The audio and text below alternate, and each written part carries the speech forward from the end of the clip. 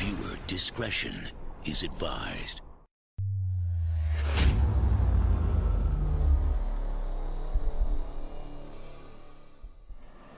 What is going on, everybody? Welcome back to another episode of Train Simulator 2020. My name is YoAdrian, and today I'm going to be showing off the AC4400 locomotive made by Searchlight Simulations. Now, I went ahead, broke down, and bought it. And let me give you a little backstory to this. I was really hesitant on purchasing this back whenever it first came out, and that's only because I did not want to pay, $35 for one locomotive, and I was expecting the same exact thing out of all the Railworks locomotives. So that is why I was really hesitant on purchasing it. And then I started watching videos on it and stuff like that, and I'm like, wait, this is a lot better than what I expected it to be. So here we are with the new Searchlight Simulations. Well, not new, but new to me, basically. So I know I'm like super late on a showcase video and all that fun stuff, so I do apologize for that, but better late than never, I always say. So this is going to be one of the new locomotives added to our Train Simulator 2020 roster, basically, so I'm very excited for that. But yeah, if you're like me and you kind of were really hesitant on it, you're like, I don't want to pay that much money for just one locomotive, let me be here to tell you that it is actually worth every single penny that you purchase it for. It is a lot different than a normal Railworks locomotive. I will definitely tell you that. So much more detailed, more operational, and there's a lot more stuff that you can do with this locomotive than you can with the default Railworks one. So let's go ahead and just do a little outside tour of it. Like I said, it is a Canadian Pacific locomotive, so this locomotive is literally based up to Canadian Pacific specs. So we got the low number boards and all that fun stuff. This locomotive is one of the most accurate 3D models in any train simulator game, as well as the most detailed North American locomotive to date, and it's probably will get as realistic to real life operations of a locomotive that we will see in this game. As well as I was reading that it took them 5 years to research and develop this locomotive mod for to every single bolt, going through all the manuals and shit like that. We also have a fully modeled operating cab, openable doors and windows, as well as external animations such as brake cylinders, brake shoes, and an air-powered bell. A dynamic audio for the engine horn and bell sounds, GE exhaust effects, and fading lights, as well as full night lighting, as well as rail driver support, which is nice. It didn't have rail driver support before, but now it does. So let's go ahead and do a little exterior tour of the locomotive here. We're currently in a free roam scenario, so that's why the camera view is a little bit weird. But yeah, it is the texture and the complete locomotive is built to CP or Canadian Pacific specs. So if you guys see something that's like, well, that's different than what UP has, that is because it's built to whatever Canadian Pacific had. It's a very nice locomotive. I remember seeing these all the damn time when I went to my grandpa's house, because he lived by the Canadian Pacific Elgin sub, I believe it's called. Basically the metro route that runs to Elgin, he lived across there, or like parallel to the line in Elmwood Park, so I would see these all the damn time. So, but yeah, just look at the detail on these locomotives, guys, especially down over here. Just look at all that detail. You got the builder's manuals and stuff like that too. Which I don't think it actually corresponds with the number you have. I think that all stays the same. But just looks super, super phenomenal. And you can also, just tell how much work has been put into this locomotive, especially with 5 years of, research and building and stuff like that. So you guys can see here, we're going to be hopping into the cab here, and the engine does actually have to start up and everything to get all your features and stuff in, so you'll have to give it like a minute, a little bit less than a minute to start up and everything. But here is the cab, guys. It is a fully functional cab. Very nice, very, very nice. Do a lot of stuff with it. Very detailed as well. One of my favorite things up here is the in memory of those who lost their lives, meaning like rail crew or probably people hit by trains and stuff like that. So very, very, very operational. We have there's nothing down here, but I thought it was going to be one of those the Amtrak P-42s had, where it's the crossing bell thing, but we don't actually have that. So here's a look at your main camera view. It's going to be your engineer side. When we come back over here, and we can actually come back to the control panel here, and I'll get to this here in a second. After I finish showing off the locomotive, we can open the door back here. Your next view will come back here, and same thing, after we show off the control panel back there, I'll be showing this off and see what's going on back here. And then we have a middle view here, which we can actually open the doors on the bottom here, which is awesome, and it's got actual realistic sounds too. Oh, wrong way. So we come down here, we can actually look out here, especially if you're going for like a whatchamacallit, like a crew change, or if you're trying to do like switching moves and stuff like that, which is nice. Come back up here to like your top of the steps basically. Look around. Look at that. Looks very nice. We got some like stuff written over here as well about the air conditioning and the heating. We got your little maintenance logs over here. Important engine information and stuff like that. We got stuff up here as well. All that fun stuff. Let's go ahead and do the next camera view, which is your conductor side. And then we back to the engineer side. So what I'm going to go ahead and do now is I'm going to show you guys how to actually start up this locomotive. Currently it is on, so I'm going to go ahead and shut it down, and then I'll show you guys how to actually start it back up. Alright, so here we are. The engine is currently shut down, and one of the ways you can actually tell is by listening to the sounds, as well as on the computer here, it'll tell you that the engine is shut down. So it will exactly tell you that the engine shut down, which is nice. So how to start this bad boy up? Well, first of all, put the reverser handle into the reverser slot. Second of all, you come down here. You're going to go and turn on the engine run pump, as well as the control circuit breaker. Then we'll come back over here, and the second thing is you're going to want to turn all of these on, but I ended up keeping these on just because. But usually these will possibly be off depending on your scenario you're putting it in or whatever. But all of these right here, these circuits should be going on. I left them on. So we'll come down here, we'll turn this to isolate. Let it do its thing. And then we'll change it back to run. And then we'll come out here, and what's kind of cool is that we can actually open this right here. It's just this one, but as you come here, as you see here, you want to move start switch to the prime position and hold until fuel fills the sight glass and there are no bubbles, and then move the start switch to the start position and hold until the engine starts. So there will be a 5 to 8 second delay after moving the switch to start before the engine will rotate. So let's go ahead and move it to the fuel prime. There we go. We don't actually have to hold it to start it. It'll just do it on its own. So you'll wait till you hear it. And then let's go ahead and do engine start. Alright. So the engine is now starting up. We can go ahead and shut this. Close you. Close you. And then right here is your fuel thing, I believe, is right here. I believe, I'm not 100% positive. And then we come back to the engineer seat here. And then as you see there, it says auto engine stop in process. So you're just going to want to wait for that to say ISO, or not ready yet, isolated. So once it's in isolated, you set your engine control to run, which will change that to ready. And then we come back to the engineer side, come down here, turn on the generator field circuit breaker, and you are good to go. So let's go ahead and hop outside. And I'm going to show you one of my favorite things about the locomotive. But this locomotive is also equipped with an automatic snow rail cleaning device. As well, you can actually turn that off.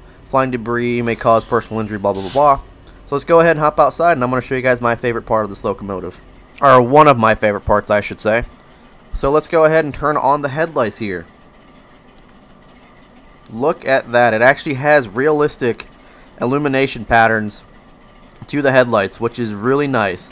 And it looks realistic as well. You can dim it from your exterior using your keyboard or controller, whatever you got. Very nice. We can also turn on the ditch lights here, which if we do operation with ditch lights, you can turn them on. The ditch lights will turn on when your headlights are at bright, and then they'll shut off again once you're back to medium, which is fantastic.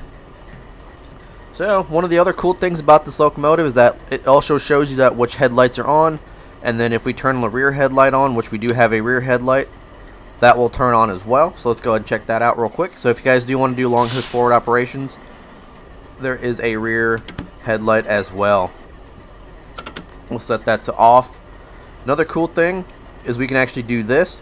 So let's do tone. We can do 0 or tone 1, and then we do channel 7272, which is a C in Chicago subdivision, and you can put up the volume, all that fun stuff. Very, very, very cool. So let's go ahead and get this locomotive running up here. Like I said, this is probably one of the most realistic locomotives you'll actually get in Train Sim here. And I know I'm probably not even listing everything you can do on this locomotive, but it is super cool. Let's go ahead and pop open those windows. Nice, nice, nice. Put down them sunshades, and what's kind of nice is that it's actually, the sunshades are on their own. So it's not like in Railworks where you pull one down, they all go down. No, you can actually pull one down, leave one up, whichever you want to do. We got a cab light here that you can actually dim and brighten as much as you want and stuff like that. So let's go ahead and come to the middle here. If I can actually see it from here. Yeah, here we go. So the Brotherhood's Relief and Compensation Fund for the CP, or for like the railroading and stuff like that. Heated windows, all that fun stuff is over here. Very nice. Very, very nice. Let's go ahead and shut this door right now. We don't need it because we're done here. And then I'll also show you guys how to shut off the locomotive. We'll go and shut that. Very nice.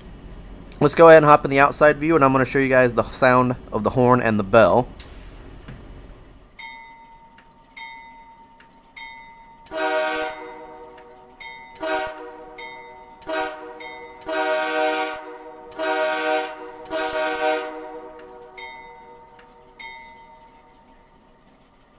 Very, very, very realistic sounding horn and bell. Let's go ahead and try to do it from inside the interior here. It's not as loud. And what's kind of cool is that it actually shows you that it's on this screen over here, which is nice.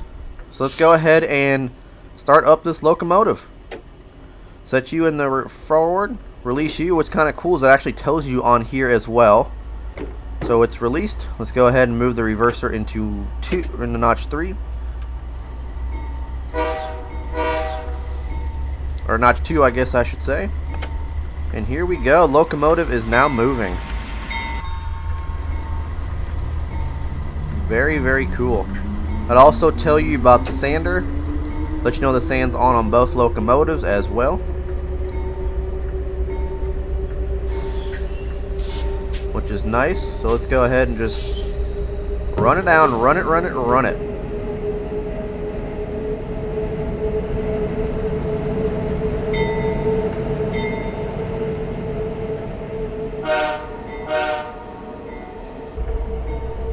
Alright, let's go ahead and start stopping this locomotive using the independent brake here.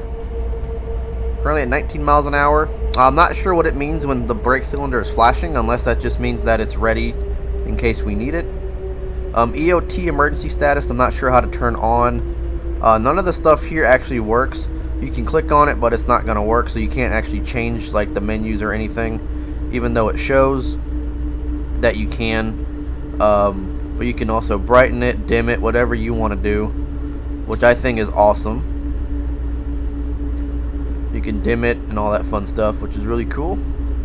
So we'll just go ahead and just start slowing this train down, put some minimal reduction into this bitch, and then we'll go ahead and just reverse it back to the station here after we stop it. So it looks like we got FR no comm, which not something we need to worry about, honestly.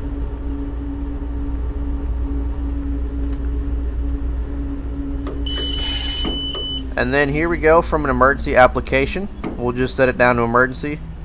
You want to recover, move your handle to emergency. So once your train stops here, I'll show you guys how to open up your PCS again.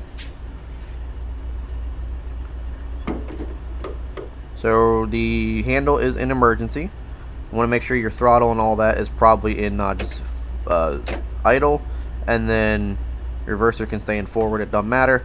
But as you guys see here, the PCS is open, so you want to close it. It'll say keep handle in emergency for 60 seconds, and it'll just keep going down every 10 seconds. So you saw there 50. Once it gets back down to 0, Basically all you want to do is just release your brake, and then I'll show you guys that here in a few. Once it gets down to 0, I'll show you guys that here in a little bit. Alright, so here we are at the 10-second mark. Got 10 seconds left to keep the handle in emergency for. And this, like I said, will reset your PCS.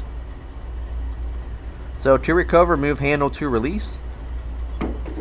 Released. You'll hear beeping. You'll hear 3 beeps, and that means now your brake is going back up to where it's supposed to be. So let's go ahead and move you into reverse. Release that independent brake. And let's go ahead and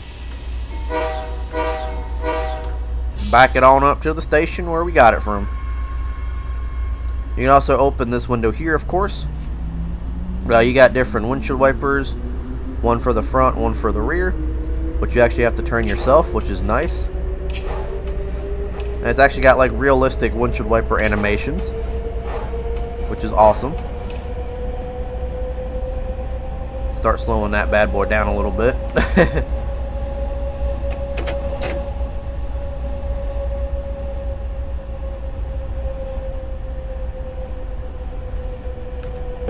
There we go. And then there's also a rear windshield wiper, which is for back here, which is cool. So it's not the same switch, which is nice. And then of course same thing on this side as well. You got 2 different cab lights, one for the back, one for the seat there, and stuff like that. This door doesn't open, so we don't have to worry anything there. Release the brake, not going to bail it off just yet. Brake cylinder is at 45.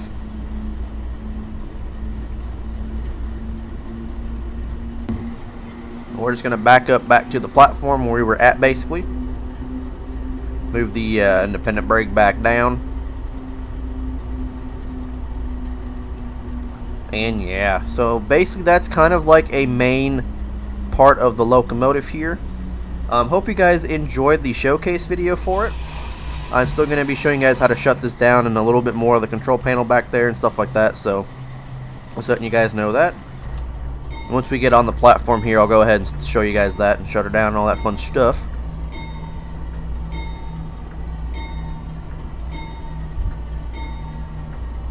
Alright, so I think our locomotive's getting there. So we'll go ahead and just set the independent brake to full. Yep, gonna align right there with the platform. Boom, there we go. Perfect, perfect, perfect.